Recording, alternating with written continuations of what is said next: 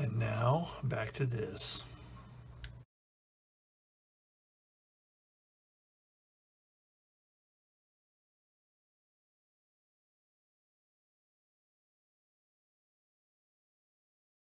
Hi everybody, and welcome back to part number 3 of the Monogram 1/48 scale B-17G for the Chatterbox attack/bomber aircraft group build. So this is actually part 3B because I don't know what happened to my other part 3. Fortunately, you didn't miss much. So I'm going to do a quick recap on what has happened since the last video. In the last video, I had gotten this glued all glued together and ready to go. So the next video, the next things I did was I glued the wings together and the horizontal stabilizers. In gluing the wings together, I glued the interior portion of the landing gear bay in place, taped it from the inside, then glued everything together. That way I can paint everything, then I can just punch this tape out. But the first thing I need to do is I need to clean up all the seams, and that's why I waited a little bit to get back to this. So what I'm going to do is I'm going to start working, and I'll probably start small. I think I'm going to start with these, and I'm going to scrape, sand, shoot a little primer to make sure everything's cool, and then try and get everything ready for paint. So what I'm gonna now see, I got a gap right there that I need to take care of. I just noticed that, and that's very, very disturbing. Don't have it on this one. Well, maybe. It's kind of hard to tell because the edges of some of this plastic is really kind of dark, like whatever they use to make this silver color. You get parts where, especially along seam lines and stuff like that, where it's like some of the dark whatever pigments or whatever it is they use kind of settles in the edges, and you get these weird, because you can see these discolorations here. So whatever's in there, that stuff seems to settle along edges, and it makes it kind of hard to see what is going on. So I think what I'm going to have to do first is I'm going to have to do some filling here, because that does look like a gap. So let me test it with this here knife and just make sure that, yep, that's a gap. Well, that's kind of a bummer, but I kind of expected it. But it shouldn't be too hard to overcome. I'll put some filler in there. I'll let that cure really good. And then carry on with some of the other stuff. So what am I going to use for filler? I think I'm going to use some sprue goo in this particular case, just because it's an edge and it will be easy to sand and stuff. So I'm going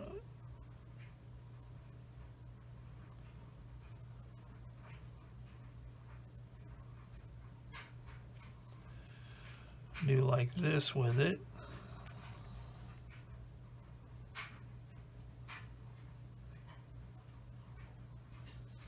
See how much it shrinks and kind of fills in and leaves a ghost seam.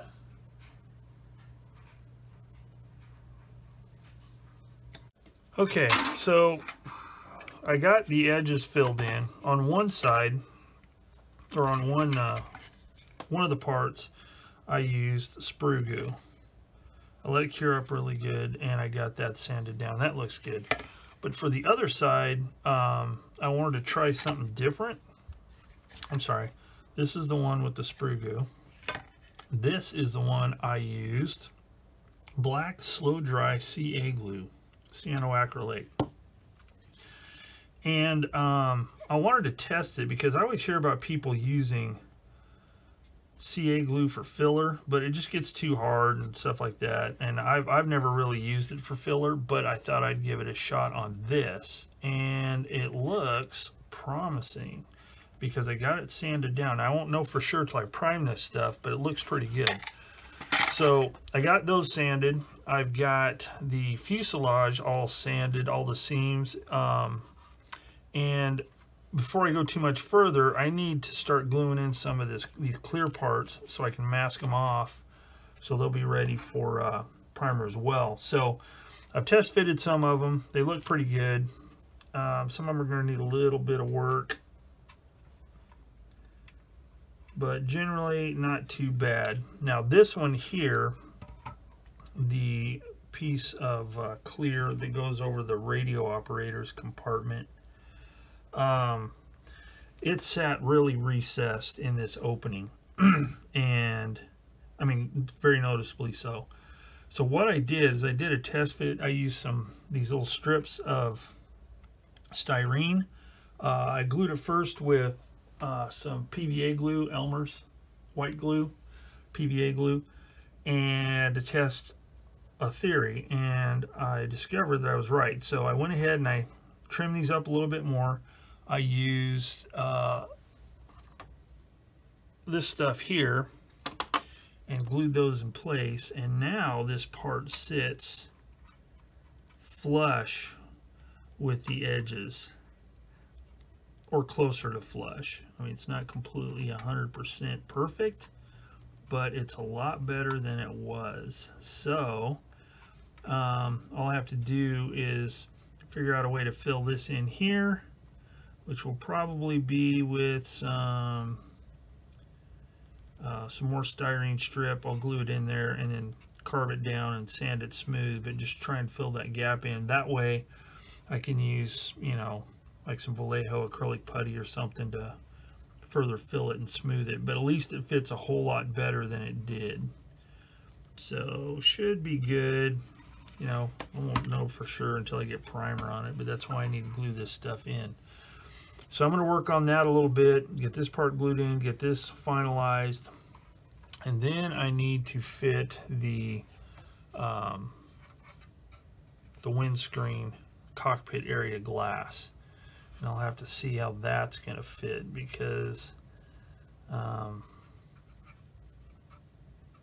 way they did it's kind of not modernish, but it should be okay. So I'm going to monkey around with that and come back and kind of talk about what I've discovered. But all the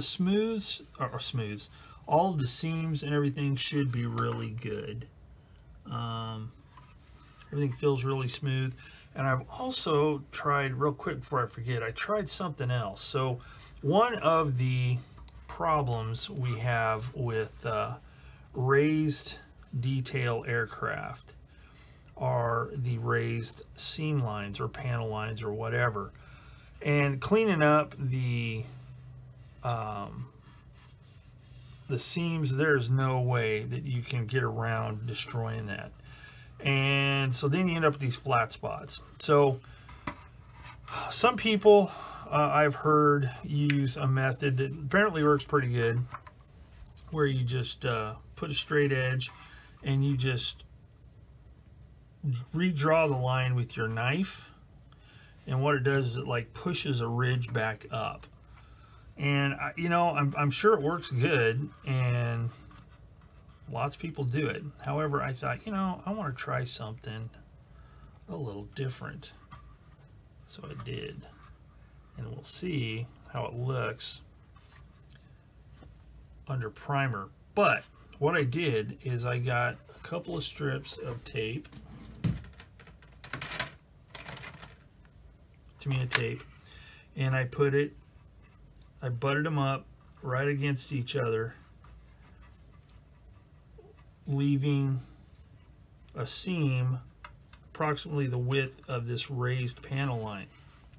Then, using this stuff here, this black slow dry CA glue, I just put some along that seam. Then I let it cure up really well. Then I sanded it down to the surface of the tape, then peeled the tape off. So theoretically, I should have a nice continuation of that seam, but we'll see. I'm going to test it. I'm going to spray some primer on here first and see what it looks like. And if it looks like it's going to work, I'm going to do it to the rest of it.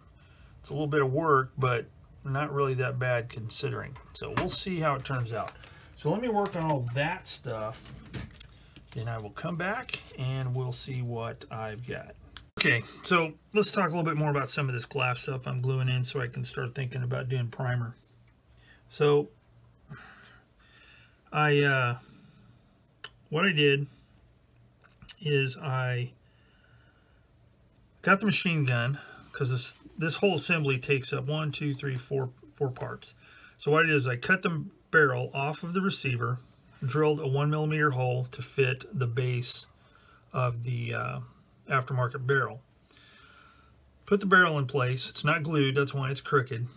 It's just all it is doing is acting as a guide for all the parts to keep everything aligned, so I can put the barrels in later when I'm ready to install all those. So I glued this part to the receiver, let that dry really good, then holding the receiver in my finger and resting this waist gun window on my thumb and forefinger here with the barrel sticking out, I rested that where it goes on this part here. And then this part here, I dropped into place, made sure everything was aligned, and these two parts were firmly touching, and then just ran glue all through here. I don't want the gun to swivel or anything like that, so I just glued it. I'm not worried about the angle or anything like that. I want it to be kind of random anyways. Glued it all together. Now I'm just letting it dry. Once it dries, then I can install it. I can install it. Now, one thing to note, though, is these things don't really fit that great. There's a bit of a gap, but I'm afraid that gap is just going to have to... it's just going to have to live there. I monkeyed around with it, and I could have done like this and raised it up, but still, that's not a perfect solution either, so... yeah, I'm cutting corners when it comes to the glass, but as I've mentioned in other videos before, as a matter of fact, I brought it up in one of my Chatterbox conversations, Chatterbox videos with Jim, that a couple of things that just drive me insane about kits are decals in some and glass in most. Now, granted, modern stuff is a lot better, but still, glass has just always been the bane of my existence. It just doesn't ever seem to work out right. They're just like really don't fit that great. Like these drop in pretty far, so they're not flush. So I don't know. These are okay, but these waist windows and these bigger windows are just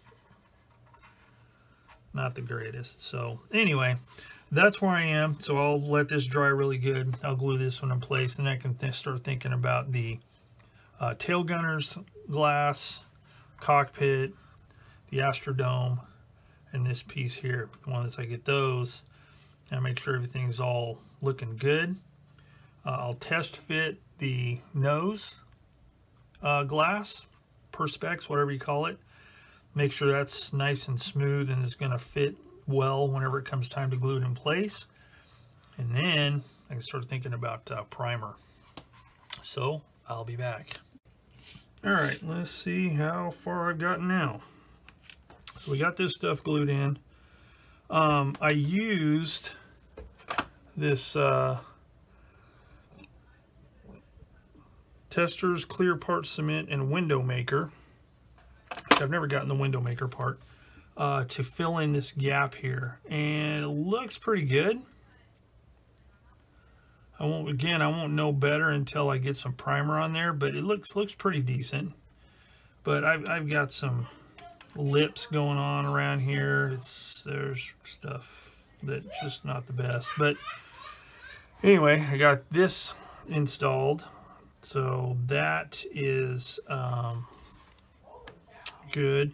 So the next thing, and I got this one and I put this one in, and out of all the windows on all this airplane, this one seems to be the one that fits the best. It just looks okay.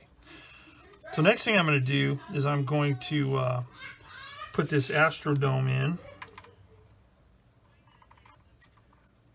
and then I am going to try and fit this, and then I'm going to assemble this, get that installed, and then test fit this. So things are moving along. All right, so I've got the Astrodome in, the nose glass, or whatever you call it, and now I need to put this in. However, I need to make a note that right here, as you can see, there is a piece of very thin styrene. I'm not sure what thickness it is, but when this fit into place, this side here was really nice. I mean, it fit really good. I was actually surprised. But this side here had an even gap all the way down. So I just cut a very, very thin strip, the same width as the sill, we'll call it, along here. And now it fits perfectly. So I can position this thusly, and whoops, that's all crooked. Put that in a few minutes ago, and boy, it just went right in there, just with no, there we go, that's better. And I'll have to put some pressure from the inside right there when I glue it, but that filled in nicely, so no more gap to speak of, really. I may have to put a little bit of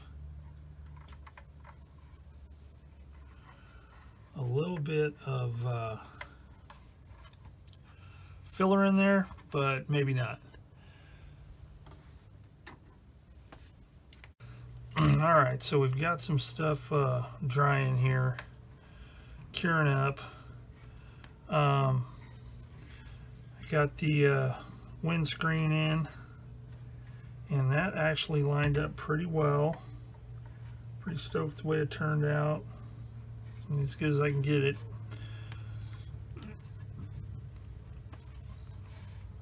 Got the mount installed for the radio operator's machine gun, which is not going to be installed.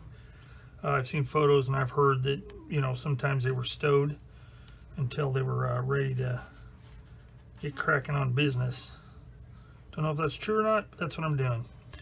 So what I need to do is I need to let this stuff cure up good, and I've also got some other parts drying and ready for the next step on those. So I think I'm going to jump back on these wings now that this has had time to cure, and see about smoothing that stuff out and seeing what I need to do to get those monstrous engine nacelle seams taken care of. So I'm going to start whacking on that with some sanders and then come back. All right. So I've got everything pretty much sanded as well as I'm going to get for right now until I get some primer on it. So in order to do the primer, I need to do the masks. So I had a really hard time finding masks. I usually use Edward, but I could not find any for this kit to save my life. However, I found these Montex masks here in California. So I ordered them and have started installing some. So what I've done is I've got the tail gunner position in place, and now I can just work my way around the rest of the aircraft. So I've got this. So now I can move on to, this is all for the cockpit here. This is for this part here. That one is for that, so on. So I'm going to continue working on this, and then once I get it done, I will come back and show you the results. Quick, before I go much further, the nice thing about these masks is they actually use the part number of the kit for the reference number as to where they go. For example, this one here, on the left side of the fuselage is part 75L.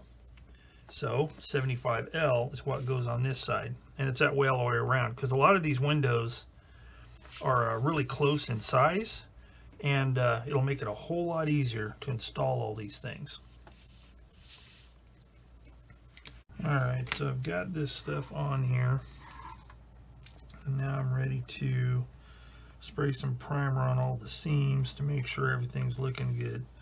Now I may have to do something different with some of this masking, because on these really sharp corners, sharp edges and stuff, angles I should say, it's just not, it's not staying down. So may have to do something different there, but anyway, right now I'm just concerned with spraying all these seams, so I will do that with this Surfacer Gray here by SMS, and yeah, see how it looks.